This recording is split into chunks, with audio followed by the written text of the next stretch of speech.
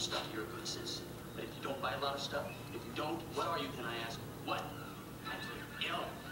Back, Jim, back. If you don't buy things, toilet paper, new cars, computerized blenders, electrically operated sexual devices, stereo systems with brain-implanted headphones, screwdrivers, miniature built-in radar devices, voice-activated computers. Take it easy, Jeffrey.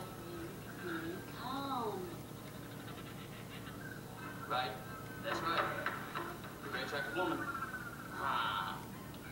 So, if you want to watch particular television programs, I'll make sure there's something you go to the chart and stuff, day, time, the show you want to see is on. But you have to tell it before the show is scheduled to be on. There's this guy who's always requesting shows that are already played. Yes, no. You have to tell her before. He couldn't quite grasp the idea that the charge nurse couldn't make it be yesterday. He couldn't turn back time, thank you, Einstein. Now he was nuts. He was a fruitcake, Jim. He...